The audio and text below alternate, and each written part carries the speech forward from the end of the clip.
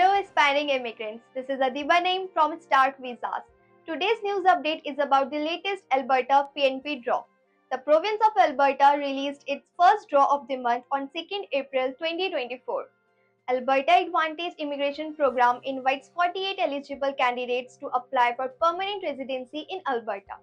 The draw was held under the dedicated healthcare pathway with a valid job offer from Alberta with a CRS score of 303.